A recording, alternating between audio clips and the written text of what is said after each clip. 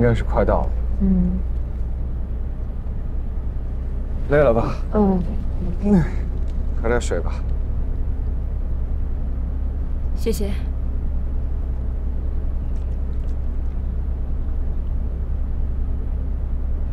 这个案子不好谈啊。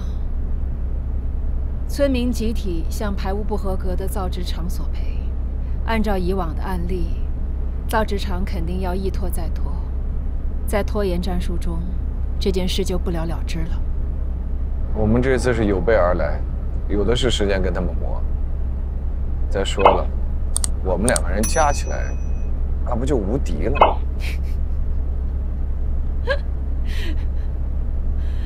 我还真喜欢看你这种信心百倍、马到成功的样子。辛苦封律师、顾律师，来到我们这个偏远的小山村，到底是下周的大律师，这一下车就得开始工作了。应该的。你们提供给我们的水样检测报告是针对耀兴造纸厂内污染源的这个水样测定，作为证据是不足的。我们刚刚对污水排放口、污水沿途的这个水样做了取证，并且已经送到县城的环保检测机构去做鉴定了。检测的结果3天之内就能出来，到时候等我们拿到检测报告，再去跟耀兴造纸厂的厂商谈。哦，那就辛苦二位律师了啊！这2天呢，正是我们这儿的一个节日，二位随意光顾，我去跟村民说明一下情况。行，二位随意。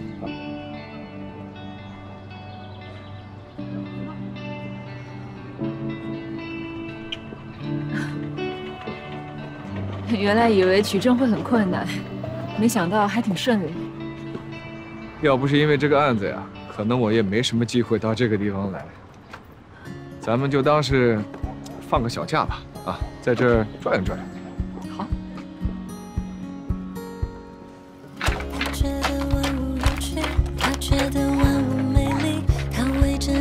会不会夹脚啊？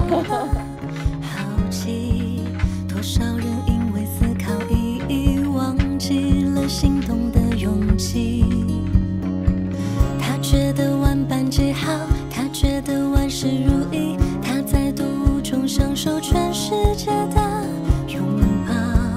多少次因为一点失意，错过了拥抱的运气。在云端跳舞，在地面写诗，在风中拥抱，在雨中不停地奔跑，不停地奔跑。在云端跳舞，在地面写诗，在风中拥抱，在雨中不停地奔跑，不停地奔跑。呼啦啦，呼啦啦，呼啦啦，呼啦啦。在云端跳舞，在地面写诗，在风中拥抱，在雨中不停地奔跑。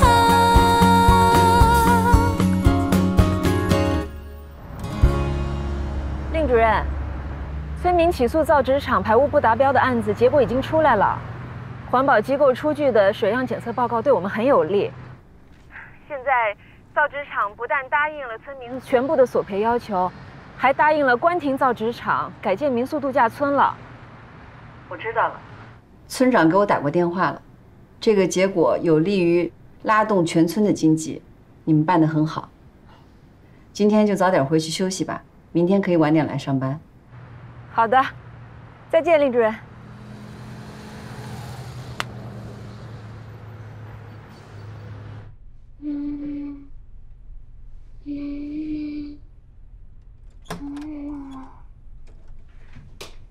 宝贝儿，你怎么了？我渴，好热，我难受，热。你可能发烧了。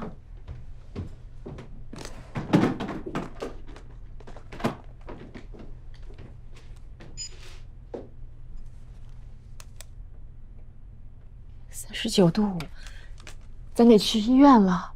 不要去医院，我要过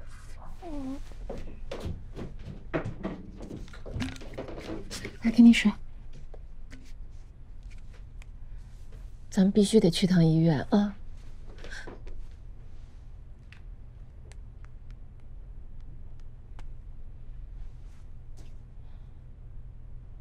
喂，风声，你现在方便到我家来一趟吗？系统发高烧了，能不能帮我一起把他送到医院去？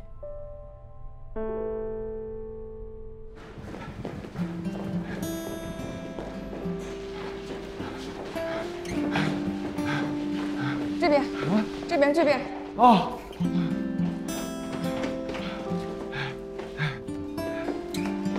怎么了？脚崴了一下。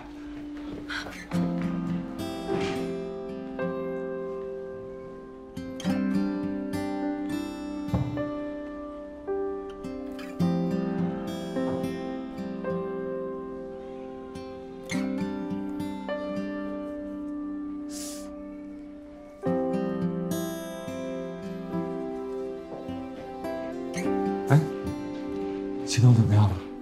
打上针了，刚睡着了。那就好。干什么？看看。你知道了。等我瞎了。哎呀，没事儿。咬的那么重。就这，哎呀，这算什么呀？哦，真没事儿。没想到他反应这么大，真对不起。说什么呢？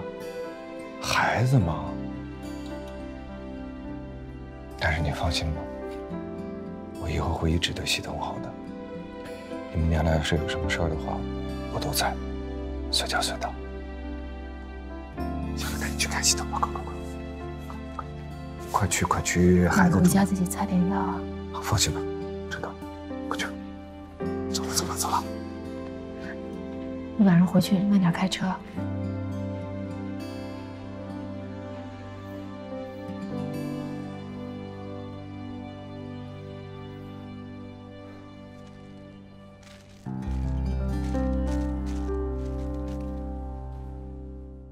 这是我为你草拟的法律意见书。我的意见啊，还是约个时间，跟宋律师见面，跟他谈谈条件，能不上庭就不上庭，争取庭外和解。根据你现在的判断，我们的胜算有多大？现在看问题不大嘛，可是，一旦上庭，那变数那是不可控的。我这边有宋嘉诚2次婚内出轨的证据。这应该会对我们有利吧？可是不充分啊，法庭未必会认定他是唯一的过错方。这话什么意思？对方会有很多的方式进行反击，你别忘了，他是一个诉讼经验异常丰富的老手，那不是跟阎王爷谈生死吗？所以你听我的啊，从现在开始一定要加倍小心，忍耐一下嘛。千万不要让对方再抓到任何把柄。我明白，